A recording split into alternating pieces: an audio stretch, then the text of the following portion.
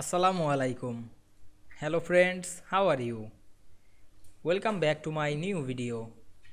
In this video, I am going to show you how to add brackets equation in Microsoft Word.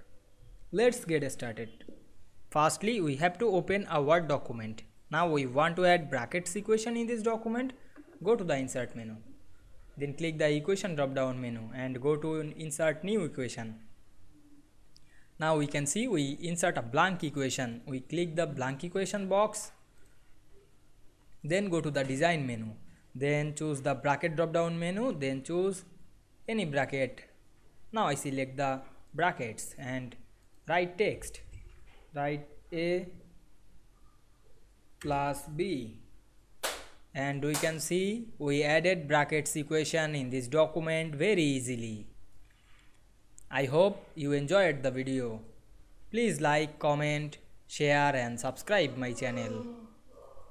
Thanks for watching.